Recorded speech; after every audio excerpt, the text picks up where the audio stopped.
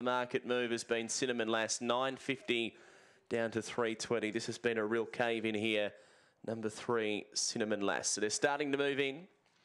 Morbius in box number 2. Shrek's Rose, Galway Lights, the outsiders, drawn the outside of the track. Coming in well. Loading up now for race number 3. The favourite Falcon Heavy out in box number 6 for Lisa Helmuth. Set to go. Green light. They're ready. Away and racing, and Falcon Heavy began okay from the outside, drives forward after the start, showing good speed. Patches colour with Dewanna Chick as they drive, and Falcon Heavy's going to cut and run here, put up 3 lengths. There's trouble behind, going to second, Dewanna Chick, and they've strung right out. About 5 away, Shrek's Rose to third, then Morbius, followed by Daisy Mac.